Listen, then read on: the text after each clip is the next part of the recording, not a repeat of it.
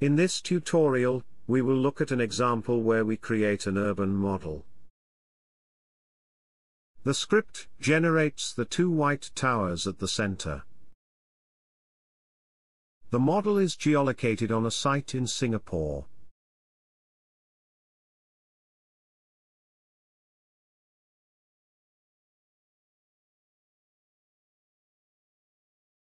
In this video, we will give a brief overview of the flowchart.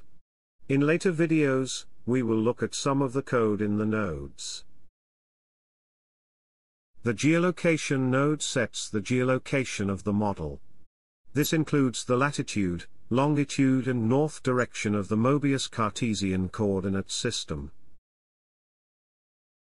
In order to be able to visualize this geolocation, we have created an extra node that generates two arrows aligned with the x-axis and y-axis.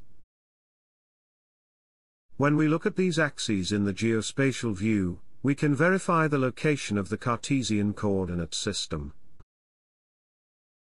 The two towers will be generated on this site, located between North Bridge Road and Beach Road.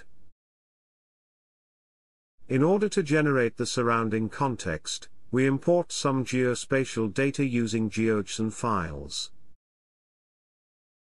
In this node we import the building footprints. Each footprint has a height attribute. In the next node, we then extrude each footprint by the height attribute.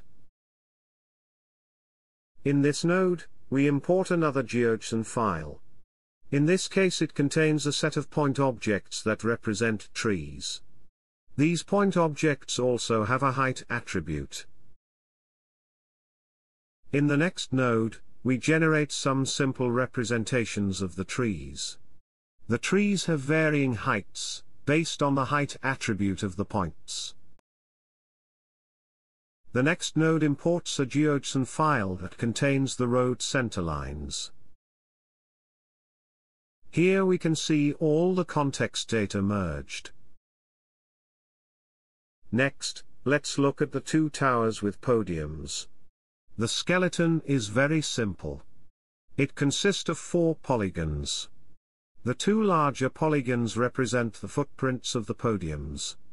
And the two smaller polygons represent the footprints of the towers above. The left node generates the two towers.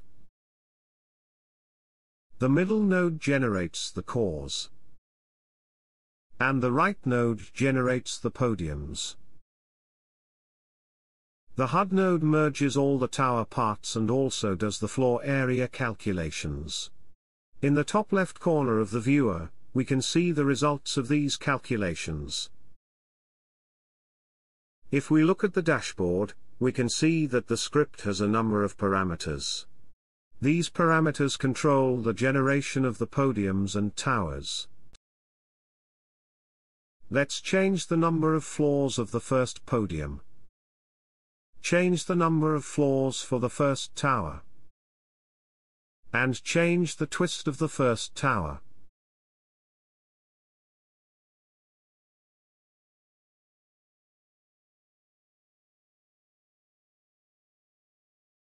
Next, we change the parameters for the second podium and tower.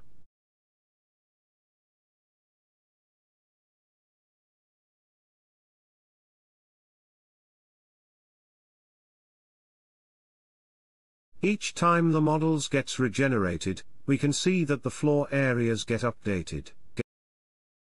When we select the end node, we can see everything merged.